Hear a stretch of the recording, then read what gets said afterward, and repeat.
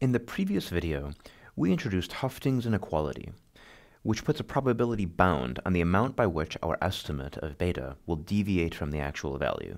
We saw that this bound is actually a function of the number of data points that we have. So let's try to apply that to our own problem and try to find a confidence bound for our beta parameter. Recall that the beta value that came out of our exponential fit was 1,451.5 seconds. Let's use Hufting's inequality to put a 95% confidence interval around this value. So first let's recall the number of data points we have is approximately 3,200.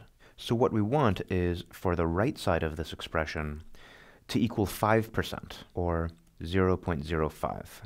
So specifically, if you solve this expression here for epsilon, you get a value of about 0.0240. Now, what does this mean exactly? That means this interval traps the true value of beta with a probability of 95%. So, if we're going to use this exponential fit to predict the amount of time to wait until this person tweets next, the best that we could say is that it lies somewhere within this interval.